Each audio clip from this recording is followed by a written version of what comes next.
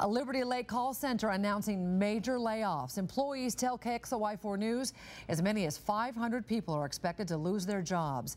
Ian Cull explains from Liberty Lake in a story KXLY first brought you on Twitter. While everything appears to be normal on the outside of Center Partners call center here in Liberty Lake, on the inside changes are being made. Employees say that they were given 2 months notice yesterday.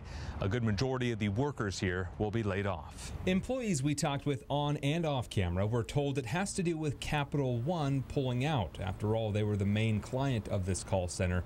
They say around 500 people are expected to lose their job. But I saw the Facebook posts on people who worked here, fellow employees, who were talking about how, oh, we're all getting laid off, we're all getting fired, got to find a new job. Some people have already quit. We've actually had a lot of people not come in today, and so it's making it hard for those that are still here, that know that they might not have a job in November. Workers who have been with the company for more than a year and a half were told they would keep their jobs. That accounts for about 130 people, including the 2 we talked with.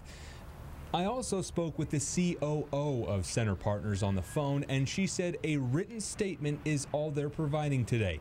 It states, quote, Center Partners is currently restructuring to meet changing business needs. The restructure requires a reduction in staff, which was communicated internally on 7/29/13.